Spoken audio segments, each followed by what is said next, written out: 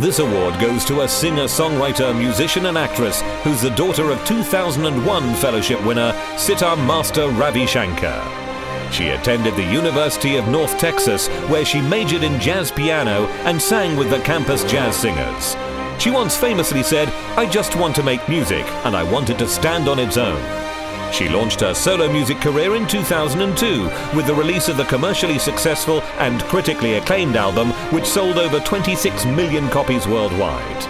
She's been nominated 16 times for a Grammy and won 9, appeared in several films and TV shows, and co-wrote and recorded a song with Wyclef Jean to benefit victims of Hurricane Katrina.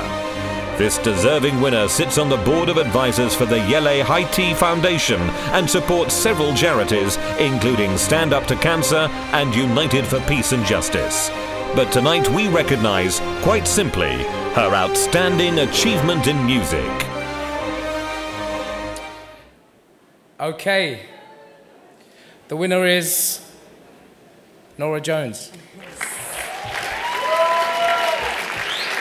Sadly, she couldn't make it tonight. She's actually had a baby, so congratulations, Norah. And that's the reason she couldn't make it tonight, but I'll make sure she gets this. Thank you.